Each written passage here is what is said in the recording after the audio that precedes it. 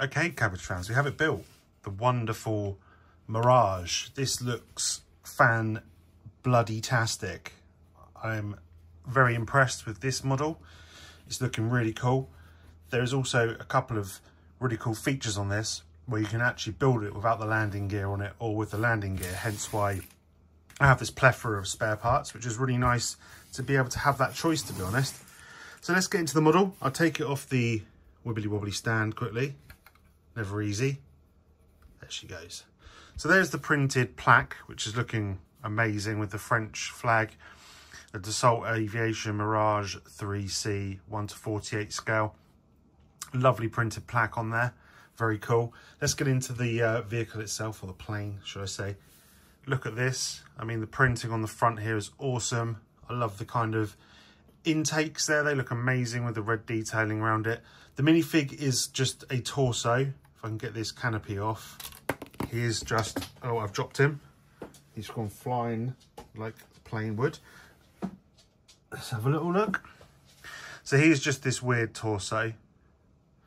And he kind of just pops in there. And then you put the canopy on top.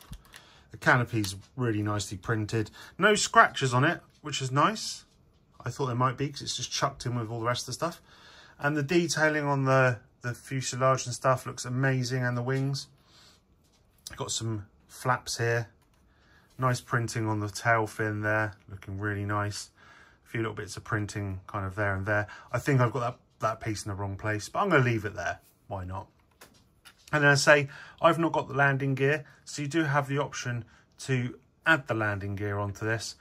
And then you've all got the weaponry there, a couple of ginormous bombs and some missiles there.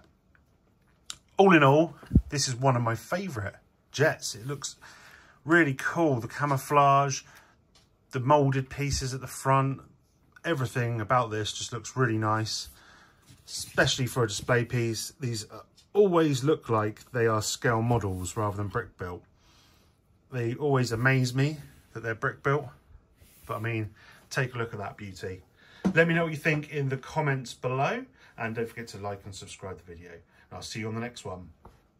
Bye bye.